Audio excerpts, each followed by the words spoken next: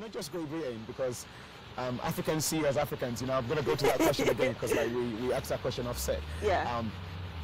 No matter as much as you say, people just believe no, she's somehow from Africa, But anyway, but like a lot of people were like really proud of what you did.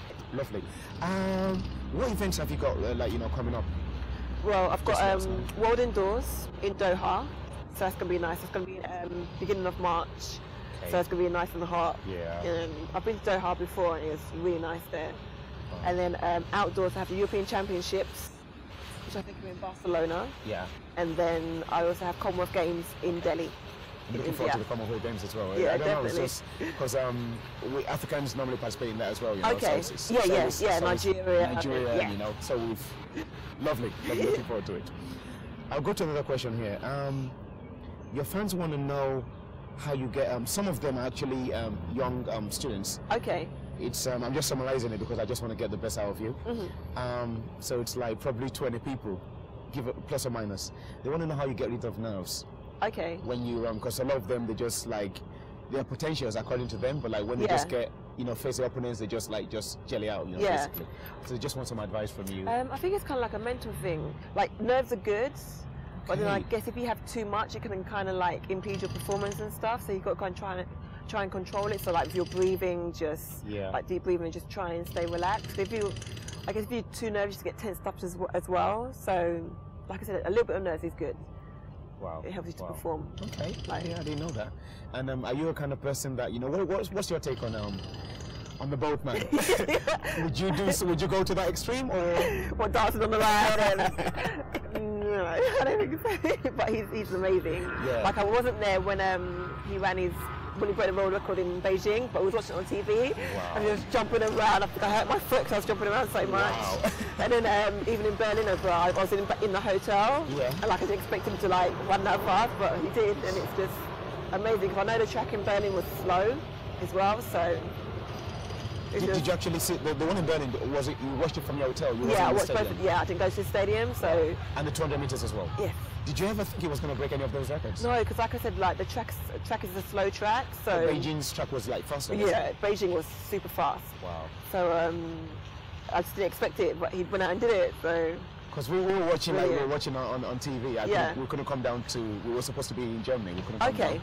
But we saw Michael Johnson, and his reaction was speechless, basically. It was crazy, Yeah. Because maybe the 100 meters, but like everyone thought it was tied for the 200 meters, and he smashed it. Yeah, because like all the rounds that go through for the 100, so I think it's like 4 rounds and then more rounds of the 200 as well. And to come out and do that, it's just brilliant. So how can I know you don't do the same event, but how can guys get close to him? Like, what can be done? I don't know. I have no idea. Like, I think it'll be a while before anyone gets close to that again. Yeah. So you have to keep watching the space, I guess. Wow. See what happens. Crazy stuff. I'll go to more questions here. There's one that we asked offset, but we just want to cover it again just to make sure that people know it. Guys want to know if you're African. And some guys want to know if you're single, but I'll leave that to you. I know that Sarah's not single. You guys, you can't help it, The boyfriend is behind the scenes. I don't want to beat me up, She's not single. But I'll leave it to her, I'll leave it to Sarah to say that, but she is not single. But they just want to know if you're single or not, and they want to know if you've got any links to Africa. No, I have no links to Africa, unfortunately. I just found out that my great-great-grandmother was from Puerto Rico, and then my mum is from the Virgin Islands. And my dad's from the States, so... Okay. And Caribbean. the second question? And another question, I have a boyfriend. We've been together for 6 years. Wow. So, and he's a hurdler as well, 110 hurdler. Tell us a little bit about him, because I never knew he was a hurdler. Yeah, he does 110 hurdles. We used to train in the same group. But unfortunately, at the moment, he's got a problem with his hip, so he might have to have an operation on that, and then he'll be back next year. Okay. So keep an eye out for him as well. Okay. His name's Richard Elaine. Richard Elaine. Yeah. And he actually ran for Barbados as well before. Yeah. He did Carista Games, I think in, I'm not too sure, 2000 or 2002. So I think he came third there. So we'll see if he will run for Barbados or run for UK. So. Well, I believe he would probably want him to run from UK. So guys, I asked a question. Sorry guys, it's not my fault, There you go.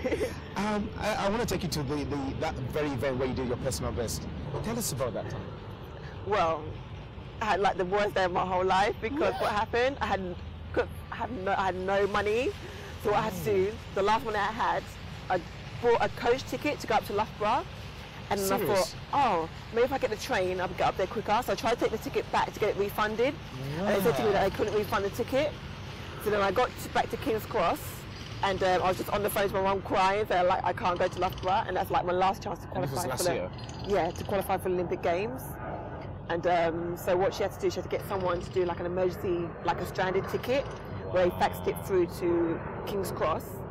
And then luckily I got up to Loughborough like half an hour before my race. So I had to quickly warm up. Yeah, and like it was just crazy. So I was surprised that I qualified, but because it's all over the place. Wow. But what position did you actually come in the final? In the final of the Olympic Games? No, of this Loughborough. Loughborough? Yeah. Loughborough was just like an open kind of meeting. Oh. So I won that. Okay. And that was where you did the 12.81? Yes, that's where I qualified for the Olympics. Like, what's going on my teeth? Lovely. I'm going to go to the one you just had in Germany. Berlin, yeah. In Berlin, that's a World Champs. Yes. Just tell us about, like, what happened leading to the event, and like how you did, Yeah. We're going to show the videos as well, but just like. Well, in Berlin, like the beginning of the year, I'd hurt my hamstring, so I pulled my hamstring in the indoors. So I had like cortisone injections into my back. So I had like 5 days off, no training, and then before I went warm weather training, I pulled my hamstring again. Yeah. So while I was in America, I was just doing rehab. I wasn't doing no speed work. I put my spikes on like the last couple of days I was out in America. Wow. And then it was kind of just touch and go. So like my first races were like really slow, and then I was in Germany for like a Grand Prix there, and I hit the first hurdle, and I had an inflamed Achilles. Wow. So I was just running in pain like for most of my races. So like most of this year I've just been injured. Wow. So I was just lucky that they took me to the Worlds, and then I was happy that I ran another season's best, 12.86 in the heat. But then I kind of messed up in the semi-final and hit a few hurdles, so I didn't get through to the final there. Yeah. But without pushing you, I don't know if you want to answer this question, but it's up to you. But do you know how far you can run? I mean, like you hear, like all these 100 meters guys saying now, oh, I can do a 9.8, I could do a 9.7. Yeah. If I push, I can do a 9.6. Do you know? Well, I definitely know I can run quicker than 12.8. I definitely know it's in there, but it's just like for this year I would have broken 12.8, but because of injury, it's kind of held me back, so I couldn't train properly. So from now until next year, I was going to train and just get my fitness up and get my technique down over the hurdles, and I guess I'll run quicker then. Yeah, hopefully. Hopefully.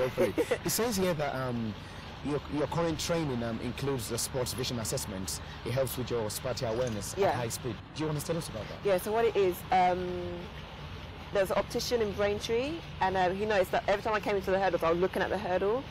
So he was trying to figure out why I was doing that, and he was saying that it would slow me down, keep looking at the hurdles and looking back up again. It adds time to my races. So what he did, he just gave me exercises to do. Okay. And then he also told me to get like sightseeing, that's on the DS as well, to do sight training and stuff like that. And it seems to be helping. So now I don't really look at the hurdles as much. Lovely. And who's your coach, if you don't mind? Lloyd Cowan. Is he? How do you do it? Does he just come up with it, or you have to agree, or does he? How do you know what best suits you? Is it like both your? So I've been with him since I was 17, 18, so he's known me for a long time, so he knows what will work for me and what doesn't work. Yeah. So it's just now we're getting it right.